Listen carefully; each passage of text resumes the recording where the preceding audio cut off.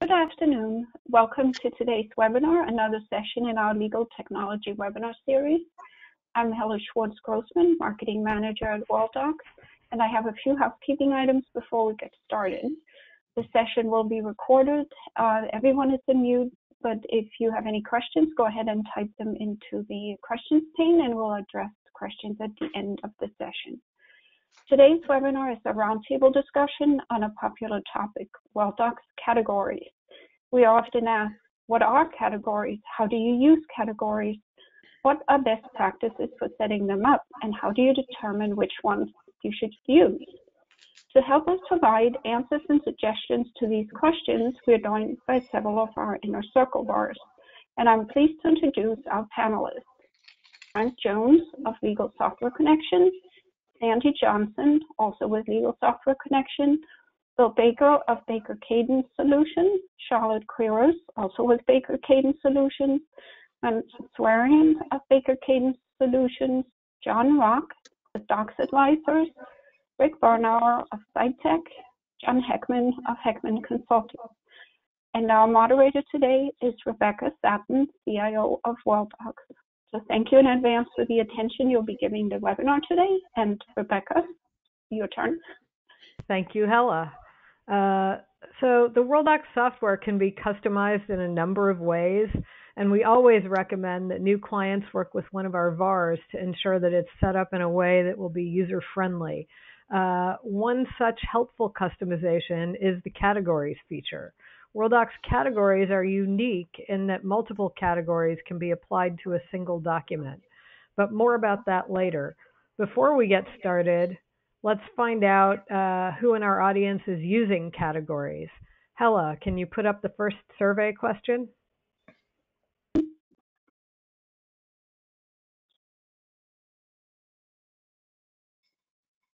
Okay, so the first poll, let's see, is your firm using categories? So far it looks as if, I don't know, we're at about 50-50 with this. I think I'll give it a few more seconds to get additional votes coming in.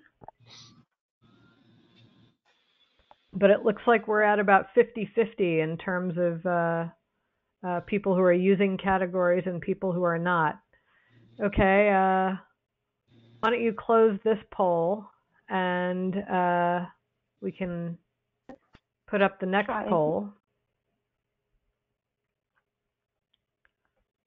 So the next question, how many public categories does your firm use? So let's see what sort of votes we get. Interesting that about half the people are actually using categories. And a lot of people are unsure about what this means. And we've got about, let's see, 17%, 15% in the 1 to 10, and 5% in the 25 or more, and 45% not used. Shall we move on to our final poll question? We will try the last one.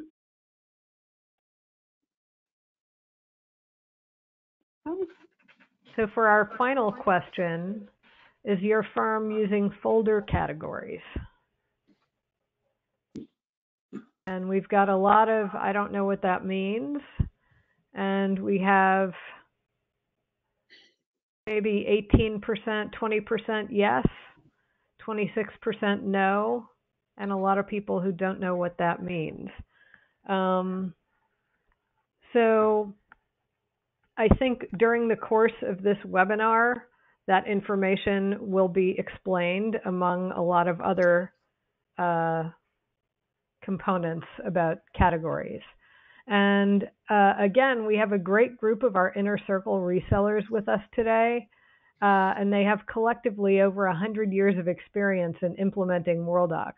They'll be sharing some of the creative ways they've come up with to use this feature at their client sites. And I think this week we have John Heckman starting the discussion. So John, I turn things over to you. Okay, thanks. Categories are basically dynamic meta tags that can be used, best, in my view, best to describe the workflow or the status of a document on top of document types. They supplement document types. They can also be used as folder substitutes or subdoc types for people that are nostalgic for Windows Explorer.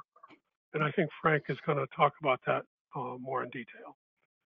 As Rebecca said, more than one category can be assigned to a given document, and they can be added or removed without changing anything about the document or where it is or anything like that. So for example, you could change the status of draft to final.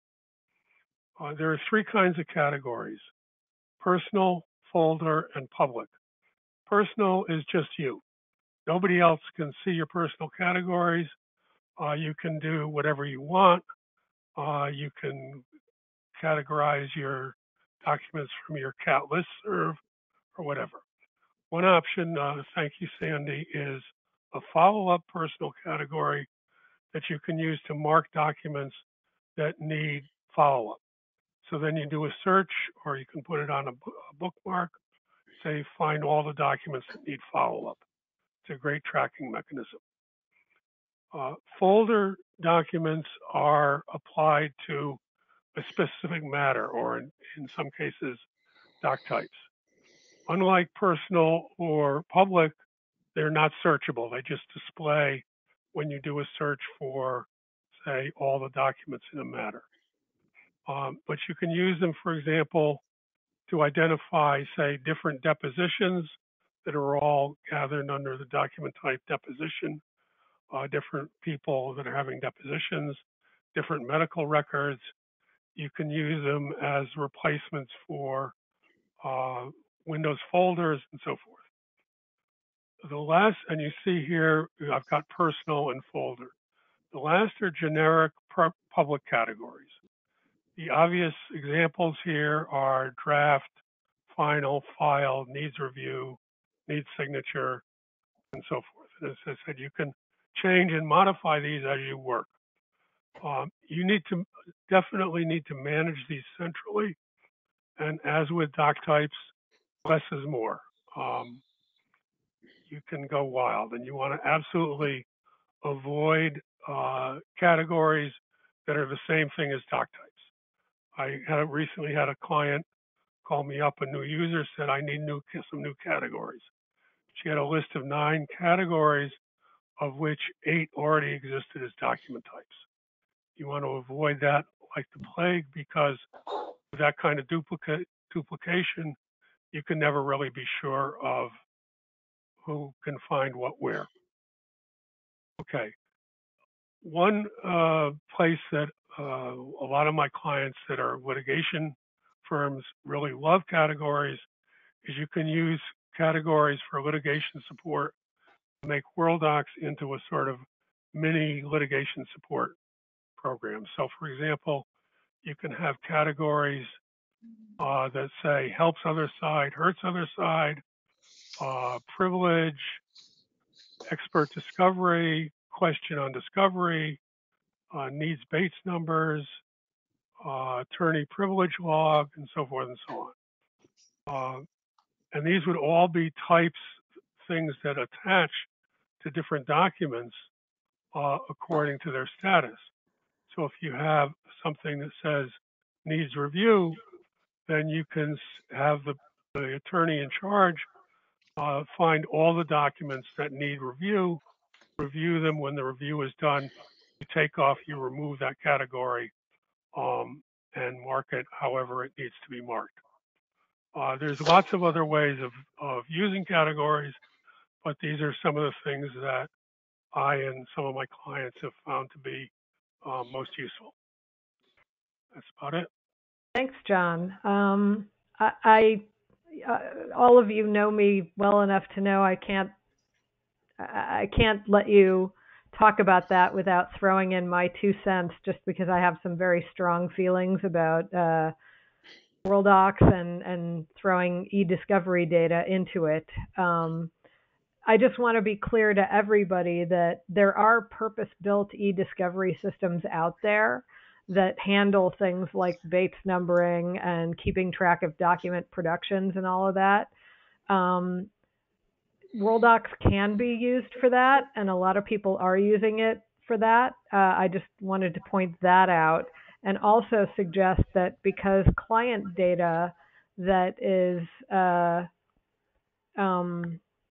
involved in the discovery process, to me, it has separate security requirements than internal work product. So if you are going to use Worldox for this, I would often suggest to people that they set up a separate cabinet structured similarly to their primary client files cabinet, putting the e-discovery data in that separate cabinet and secure each matter such that only the people who absolutely need to see that data can see it. Because again, if something happens, any sort of, I don't know, I always am concerned about, just the added security requirements associated with that e-discovery data.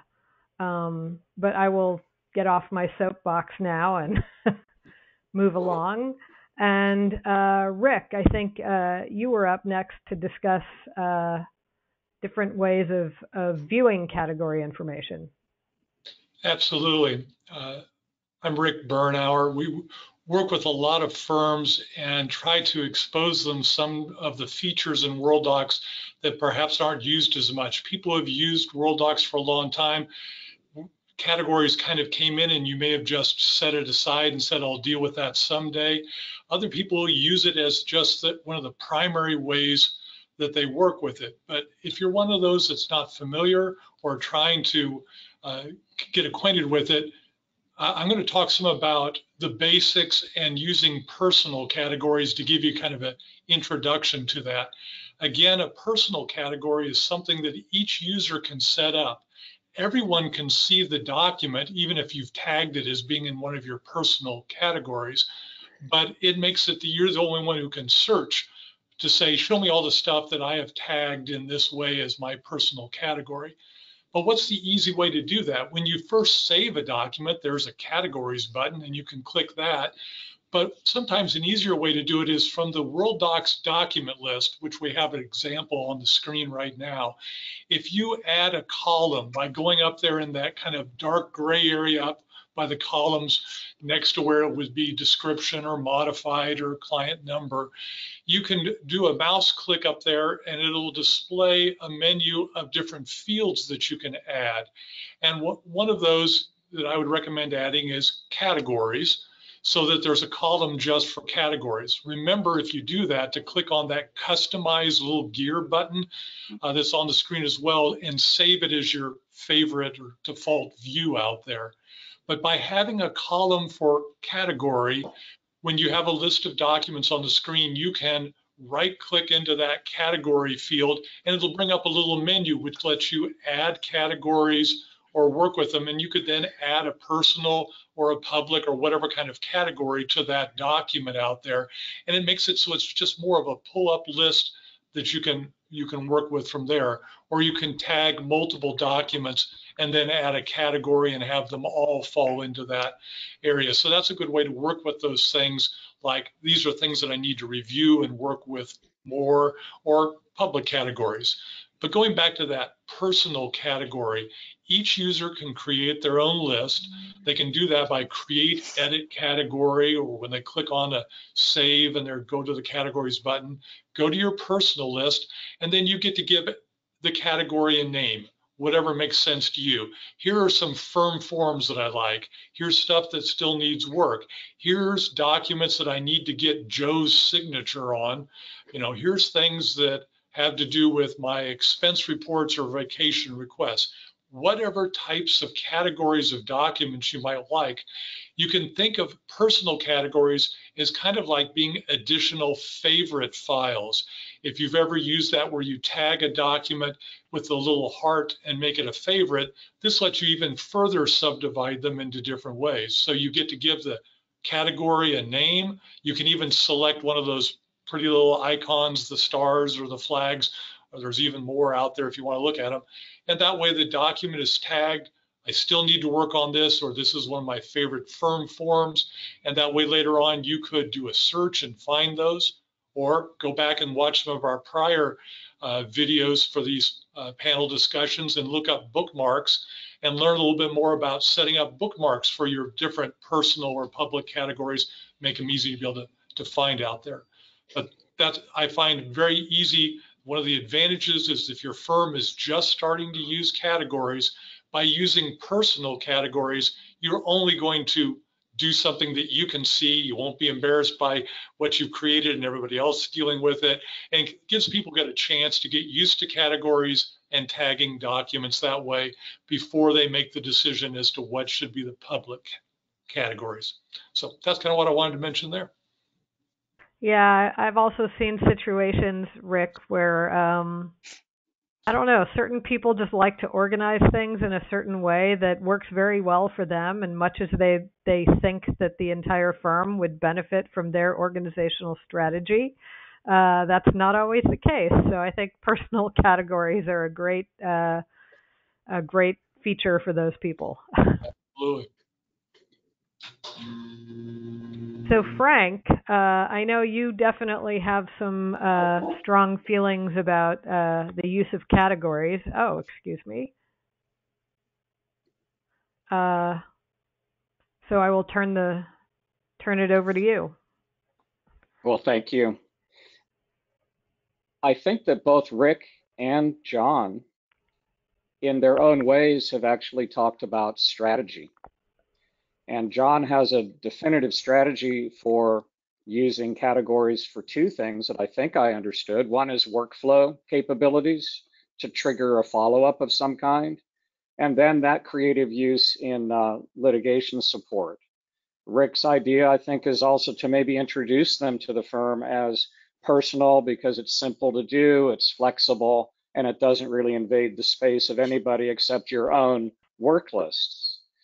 At Legal Software, we date back 30 years, so we're proud to say we've been helping World Software for 30 years, and we saw categories evolve from something that was called libraries. So libraries were invented 25 years ago. I actually know the firm they were invented for, and they were invented for the purpose of trial preparation, that a given matter would reach a certain phase, and there were certain things that they wanted to track in the documents being produced, witness binders, those kinds of things, and those files could be associated with such choices. Libraries became what we now know today as folder categories. But what I wanted to do today is basically try to really simply suggest that I think you should combine strategy with features. Sometimes features are just features, they get lost.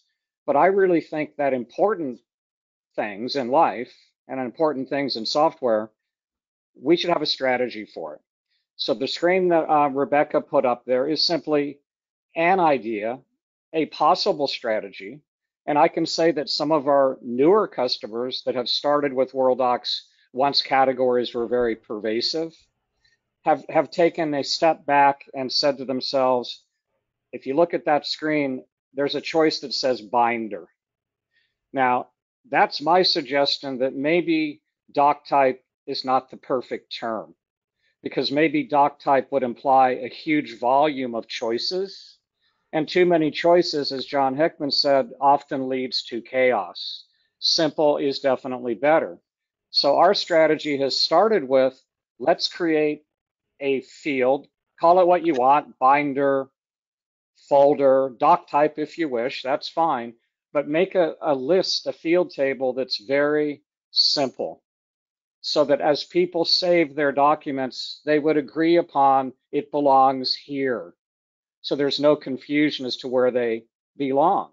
In my example on that screen, this first set of interrogatories to defendant is assigned to the discovery binder because that type of file is part of the discovery process. So we now have a way to get that in the system in a place that will be beneficial to everybody. They could find all discovery and keep those in a bucket separate from all correspondence, separate from all court filings, and so on.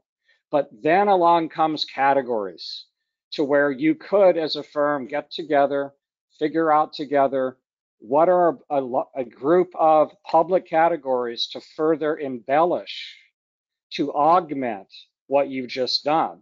So in my example here, you see that you could select category. And if you wanted to have a choice for interrogatory, you could.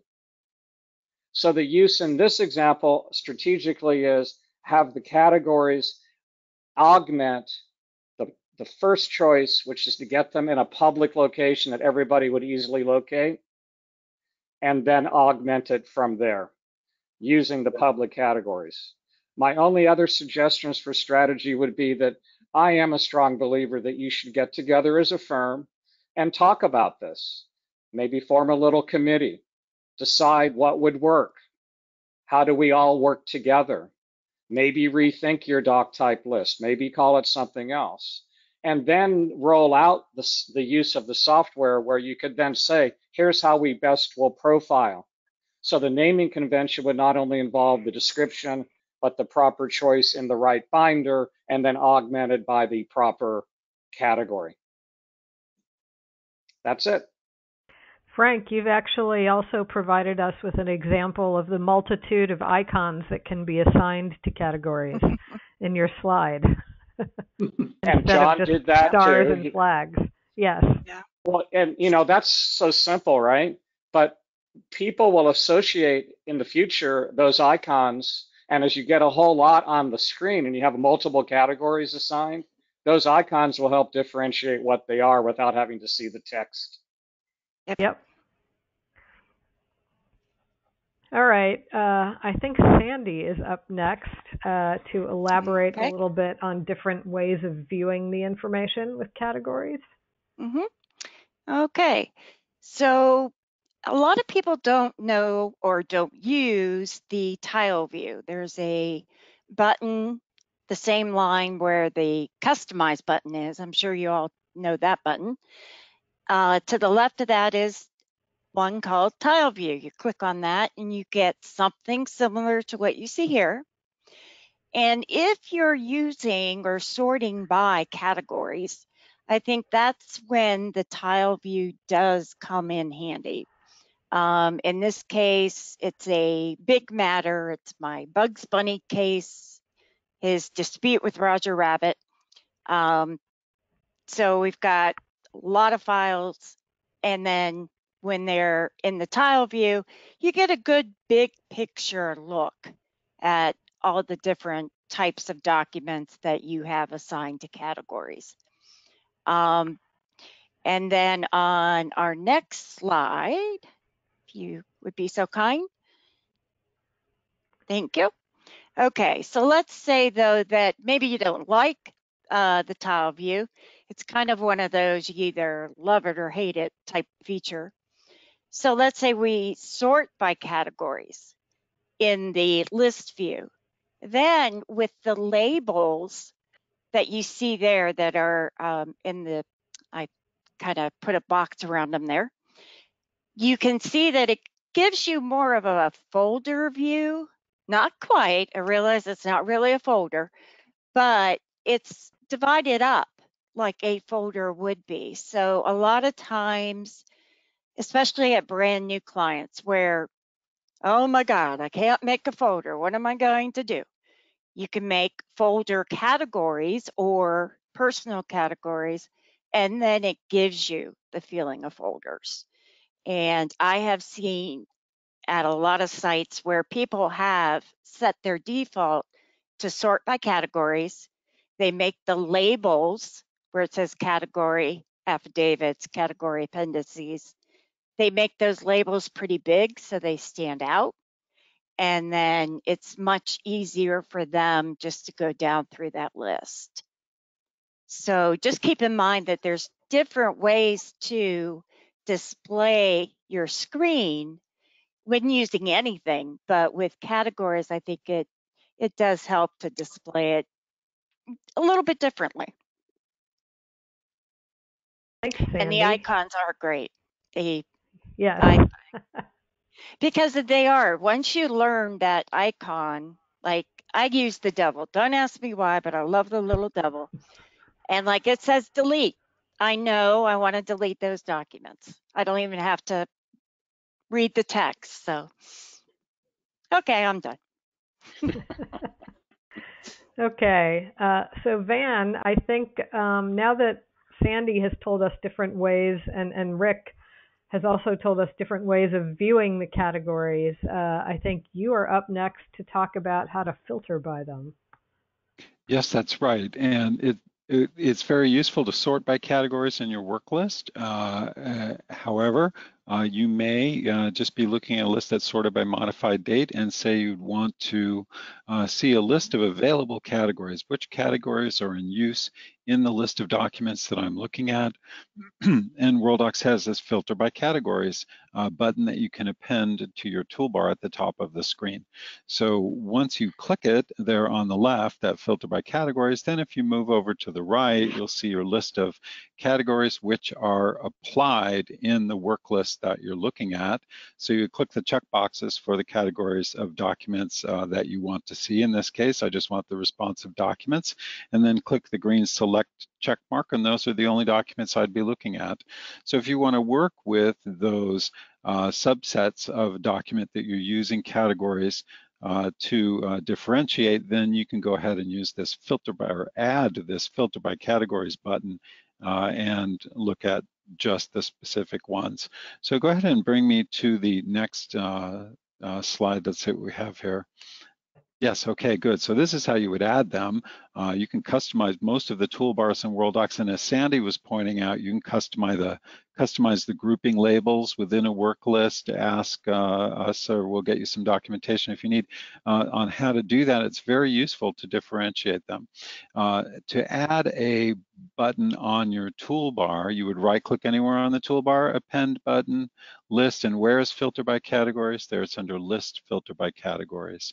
Let's go ahead and notice on the right as well that no matter how you have applied a filter to a list, you can always clear the filter from the little filter box on the top right of your screen there. Click the little white X there, and that will clear any filter you've applied, whether with a button or the filters tab or anything. Let's go ahead and see the next option here. Now, assign to categories. You can, if you add categories to your work list and sort your work list by categories, then you can right-click on a selection of documents and apply categories, category or categories to a number of files. Now, this button, we found there's one limitation with this button is that you can assign category or categories to a single document. So you may optionally want to add this button or not.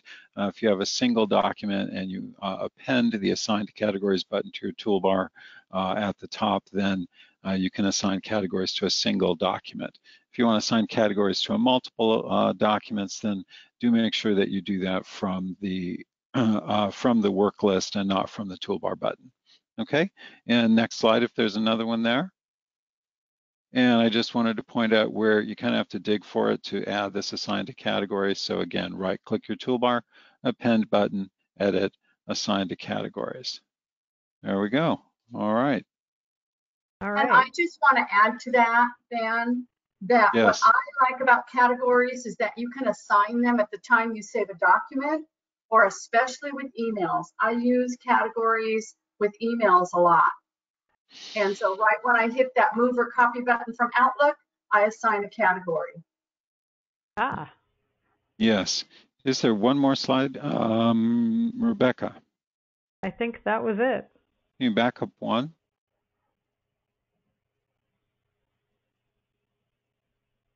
Yes.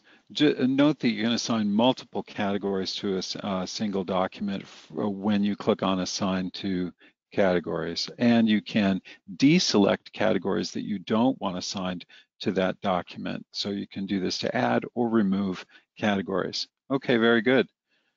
All right. Thanks, Thanks, Van. Mm-hmm. And I think up next we have Charlotte, who is going to talk So there a we little are. bit more about this. We are, I actually do use personal categories a lot, and use the filters option because I'm always looking for them. But one of the things that I will do is bookmark them. So you want to search your category, and if it's a public category, don't forget to put yourself as the author. For instance, if you're looking for your draft documents, you don't want to see everybody's draft documents. You just want to see your own. Then put yourself as the author. When the list of documents comes up, then you go to bookmarks, add this list, and give it a name. You'll notice there's a little arrow, which means every time you tick it, it will do a fresh search. So I have some personal categories called opportunities and follow-up, and I tick it every day and make sure that nothing is falling through the cracks. Great. Thank you, Charlotte. And John, we've already touched on this a little bit, but I think you've got some great additional features to talk about in relation to multiple categories. So I'm a big proponent of showing Worldox users how to add comments when they save files so that they can use those comments later on searching for a word or a phrase, something that's meaningful to them. And comments could be a medical term, legal term, or personal word, just something they know and remember to get back to that file and files like it. But in this example here, with entering comments, users always have the challenge to remember what they used in a previous comment field, so when they perform a search, they get the expected results. And when you can't remember if you spelled a complex word correctly, if you used an acronym or a singular or plural word, then you lose the credibility of saving and searching. Go ahead. This is just one example of the medical term blepharitis, and the many ways that you can misspell it in the comments field repeatedly over time. So in this screenshot, I teach users how to incorporate personal or public categories with words or phrases they use regularly to avoid using the incorrect word when saving a new document. And I call categories hard coding a comment. And that way you use the same value each time and you minimize your mistakes and maximize your proper search results. Go ahead to the next screenshot. I also teach that categories is the only place in Worldox where you can add multiple tags to a file. You can have many categories associated with a file, making it very handy in many situations. In this situation, there's 3 categories assigned to this document. One of my classic uses of categories was a medical firm working with pharmaceutical drugs and medical equipment patents. They were very medical term oriented. And when you try and freestyle a medical drug, a condition, or a term, often it was very easy to make a spelling mistake. And once we incorporated categories, go ahead to the next screen, please. Once we incorporated categories, we were able to guarantee that these complex terms and words being used properly each and every time. So now when we save documents related to the medical condition blepharitis, we didn't have to know how to spell it. We got it right using categories. And if you wanted to search for all documents related to the medical device named implantable cardioverter defibrillator, well, don't try and get that one right in the comments field. Save it to your personal or public categories like we did here. So now you can see where listing these terms in categories table is much better than trying to enter them in the comments field. And I hope this helps. Yeah, I think I'm going to be going back through my Worldox documents and adding some categories based on your suggestion, John. Implantable cardioverter defibrillator. Yep. Let's hope we don't need that. Yeah. Yes. I'm a good speller, but I don't know if I could repeatedly spell that one correctly every time. Could I pose a question to the group of all these years of expertise? Would you mind if I pose a question? Go for it. I was thinking more about planning and listening to all of you. I have a feeling about public categories that I think they should be only allowed to be modified, i.e. add, edit, delete, to a select few people within a firm, because Agreed. they're relational. Once you assign them, if somebody were to delete it out of the master list, it magically goes back and finds everywhere it was assigned to, and poof, they're gone. So how do you all feel? Do you feel similarly to me on that one? Absolutely. It's the Absolutely. same as document types. You want to control who creates document types by the same principle and maybe the same people who creates categories. Otherwise, you're going to get total chaos. Right. I And once you had a lose the firm. credibility. Yep. Yeah, I once had a firm that insisted that everybody had to create document types. And literally a week later, they called up and they said, now we've got two document types, retainer and engagement letter. And those are the same thing. And how do we get rid of it? And this, if you don't do that, that will happen over and over and over again. So you've got to have a strategy and you've got to manage what you expect. And I remember in the opening poll, by the way, I don't think many people responded to the folder categories, if I'm not mistaken. Right. And I don't think we've talked much about that today, but I think the reason why some may not know that is because that by default, that feature is not enabled in a default installation of Worldox. And when I mentioned at the beginning that that was the former libraries feature that was designed to help for trial prep, what's important about that concept is it's specific to the matter. So each matter can have its own unique, distinct set of different folder categories. And that's truly a spectacular function. It just takes a bit more planning and understanding to roll it out. And that's why the Worldox hasn't by default enabled that feature. Actually, Frank, whenever people ask me about that feature, one of the examples I give is if you have several expert witnesses that are on a particular matter, you can create categories just for that matter for those expert witnesses and then flag the documents with their names so that you can very easily find the documents that have to go to those experts. But yet it's not going to muck up the entire public category list. It's only going to be on the list for that matter or folder. Yes, and may I was working with a firm in Canada just this last week where for trial prep, the folks at the firm wanted to have subfolders. They needed subfolders for trial prep. So it took us about 20 minutes to come up with the strategy. How do we want to use these? And I assisted them to set up folder categories just for that matter. And everyone seemed very enthusiastic about it. So you'd want to give that a try, particularly for trial prep, as you're saying here.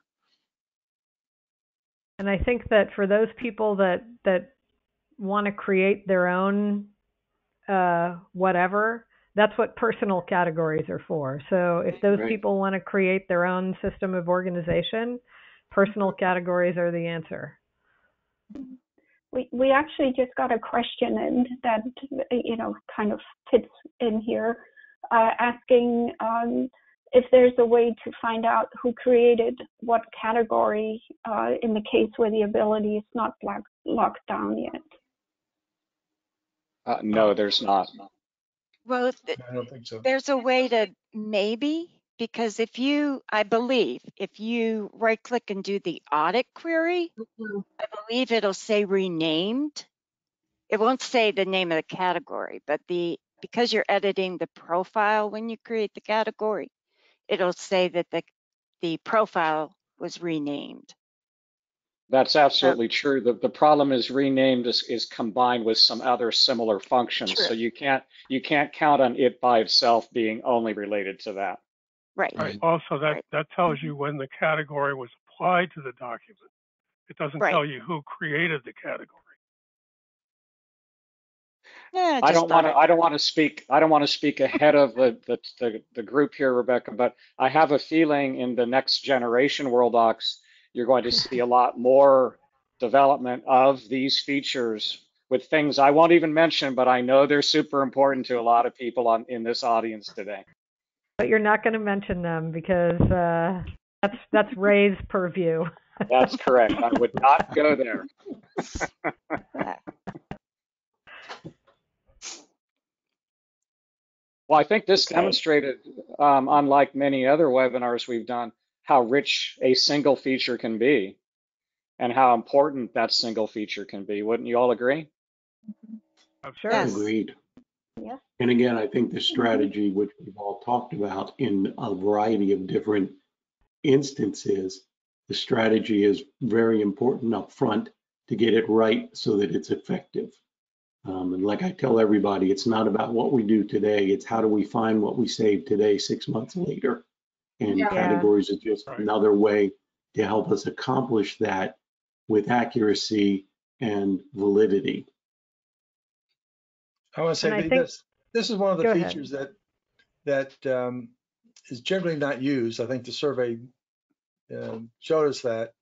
And so when we do our Worldox lunch and learns for our clients, we emphasize these types of features, besides categories being one of them, but filters as well, that people just don't use when they should, because it does save a lot of time, or it does give them a unique capability that they could use Worldox for that they were not aware of. So I just think that firms that are attending should consider having more training on these types of things and making sure that their user population knows that they exist and how to use them. Yeah, I think that's one of the things that I don't know. I can't say I was surprised to see that there were so many people in our survey that were not using categories, but I definitely find when I speak with clients that many of them are not aware of a lot of these rich features. So I'm glad that we've been doing this webinar series, and I'm glad that all of you, all of the resellers that we have on the webinar are adept at explaining these features and can work with our clients on implementing them. We typically send out a what we call a user skills survey prior to doing training with going back and doing follow-up training with a firm, or if a firm is referred to us from Worldox looking for training, we typically start it with a user skills survey. And a lot of the topics that we've covered in our webinar, we identify in this survey and say, do you use these? Are you familiar with it? Et cetera, et cetera. So when we go in to do our advanced training, we can highlight the areas like categories that 70% of the people say, we not only don't use them, we don't even know what they are. And then you can identify specific areas to target to show them these features and make them more comfortable and smart about using the Worldox software too. And I think that's an important thing that John and Peter and all of us do when we're working with people, is to find out where the holes in their knowledge are. Because one of the things I wanted to mention about categories is in some ways kind of like another Worldox feature called relations. And what I mean in their similarity is, if you assume that everyone in the firm is using it, you can do searches and find things by category or how they're related. But if you have some people in the firm that aren't familiar with it, who aren't using it, then they don't tag the documents appropriately. When you do a search for things in a category, a document may not come up just because the user wasn't trained to be able to do that. So it's important for the firm, when they use these kind of features, to make sure that it's ubiquitous, that everybody's doing it within the firm, and that's what training does.